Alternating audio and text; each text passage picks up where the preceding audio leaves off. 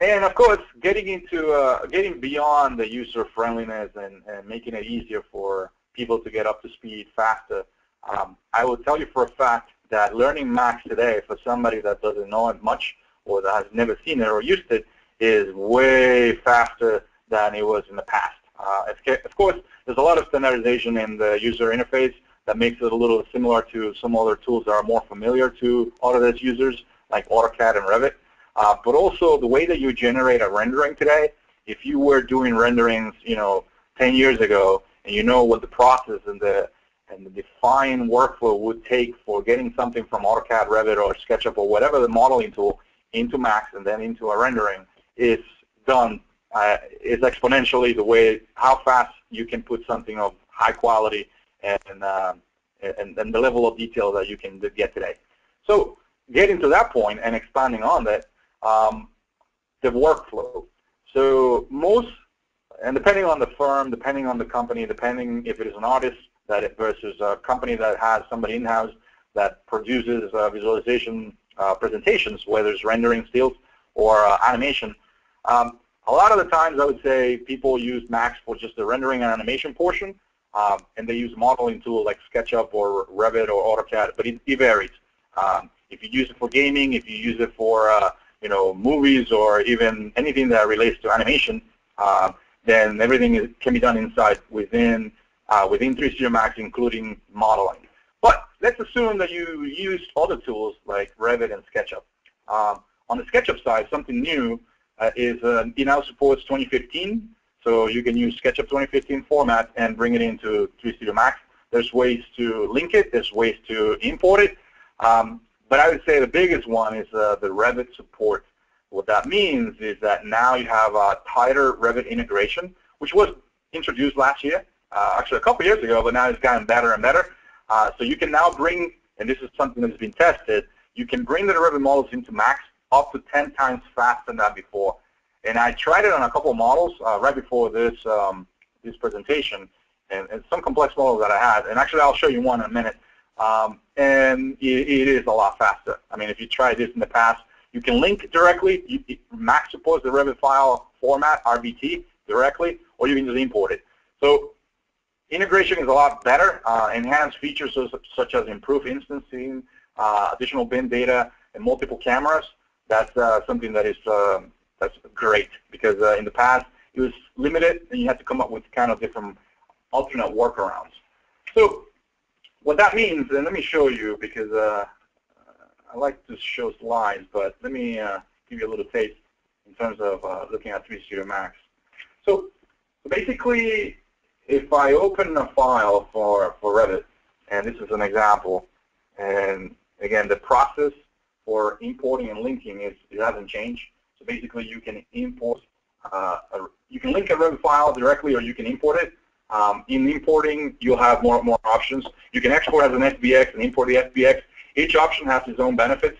But let me talk to you about some of the enhancements in terms of the workflow between Revit and Max, which is one of the ones that most people like to leverage, because they do have the suite, they have the tool, but they have it shelved, or there's only one guy that knows it in the firm. So why not start leveraging, things that would allow you to create better and faster renderings? So one of the things that I want to show you is when you import or link the file, one thing that you will notice is the usability in terms of finding and highlighting things is a lot smoother. So basically, in the past, you have to maybe use the scene selector, so where you can select the properties. Right now, if you want to just simply hover over something, it will even tell you what the element is. You can use the scene selector for elements and type in something like, sofa or stair, and then automatically it will sort out and isolate things. You can right-click and select the components that are sort of within that element. You can select multiple and see it highlighted right on the screen. There is a way that you can also see the Revit Property Explorer. So that means is within the Explorer selection here, you can see the specific areas, and let me show you what that means, that are related to Revit. And actually, let me just expand here. So what that means is you'll see things such as the Revit category, family, level, Revit type. And again, this has a lot more data. And when you import now a Revit file, one of the things that you'll see that is new is a feature called export BIM info. And what that allows you to do is now you can grab an object here. And let me just show you that in a second. In case you need to get additional information, you grab it, select it, and in the properties, you'll see that there is all the data that will typically come out of the Revit model. And what that means is you'll have not just the type, family name, etc., but even what phase was it created, area, length, volume. I mean, you name it. Things that may not be useful or relevant to you, but definitely if you want to track information when you have hundreds and maybe even thousands of elements, it allows you to at least double check and not have to go between one and the other in Revit. So you can assess what element it is, what element. So an important example is, let's say, the ID. So as you know, Revit has the capabilities to identifying every single element with an ID number. And that allows you to select it no matter how many objects in the model there are. So you can easily isolate it and find out exactly what that ID number is. And you can check it in Max, you can check it in Revit. So definitely more information coming through. There's a lot more data that is available here. But one of my favorite ones is this one. It's the camera option, which in the past, it was only supporting one view, or it was not just that it would support one view, but it would kind of recalculate when you swap between one and the other. Now you can just go to that view specifically and just swap it just like if you were in Revit.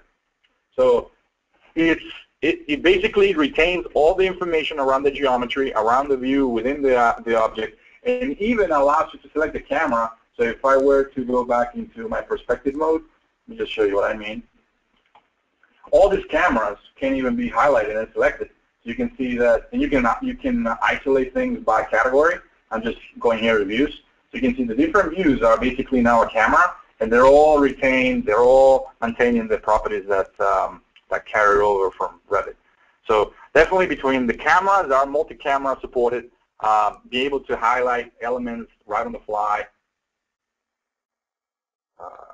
Yes, so being able to highlight something right on the fly, be able to select the object properties and so forth. Just 1 second.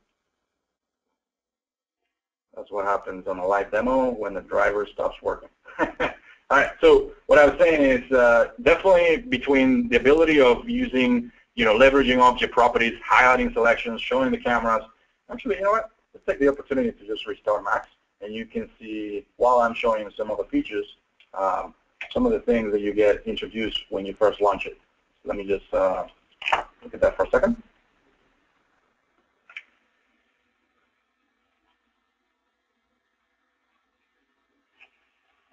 All right. So around the SketchUp, like I mentioned before, one of the things I noticed is the layer, the grouping, and of course the supporting of the new feature, the new 2015 format is one of the newest things. But I think it's a lot cleaner. I tested it with materials. I tested it with the different layering, component within a component, so where you subgroup elements, and of course the way that things are categorized by naming. So definitely part of that Scene Explorer that I was showing you with the property selector, that has also have been improved in 2015. And 2015 for SketchUp, that is supported now in 3 Studio Max 2016. So something that is new, but I can tell you that a lot of people are not aware of or familiar, is the suites workflow. And most, if you do have the suites, especially media and entertainment or the building design, you'll see that from Revit you can send to Showcase, you can send to Max. But something that I wanted to mention, which was improved in 2016, not necessarily the workflow between other applications that are part of the suites. So if you do have access to tools like Maya, Motion Builder, Modbox, and you will wonder, why would I use Modbox if I'm an architect or an interior designer or mechanical engineer? Some firms do have access to these tools, and now that there's new ways to access in terms of cost through desktop subscription models, where you pay a monthly fee when you just need it. Basically now tools like Maya or Maya LT are becoming very affordable, very accessible, and high-end firms typically, or firms that are more creative in terms of what tools they use in their tool set and their practice, you can really maximize by leveraging the connection between Max and other tools. And I mentioned the Revit workflow briefly, but I don't know if you knew, but you can establish a connection between Max and a target application. In this case, let's say Maya. Maya has some really fantastic features for creating things like rain or maybe even some things where you use paintbrush components that are going to be animated like grass. It's not that you cannot do it in Max, but for instance, I can give you an example for myself. I used to create things like water, like a rainfall, where in Max it would take a little bit more on particle systems and understanding that type of feature. But in Maya, it was very seamless, and something that is great in one tool.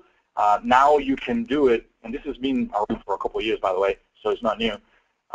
You can now leverage these features from other tools, and what is great, it is the connection established between the tools. So it means that while you're in Max, you can make changes in Modbox, and Modbox is a painting tool, so it's a modeling, organic sculpting tool that allows you to maybe use brushes to further provide detail to the model that makes it more organic. That might be a lot tougher to do in Revit or Max or CAD. And then the good thing is they're all live, the connection. So when you change something in Modbox, it goes back to Max. And when you change something in Max, it goes back to Modbox. And it's all live. So it's great the way that something like this exists, allowing you to leverage the best of each tool.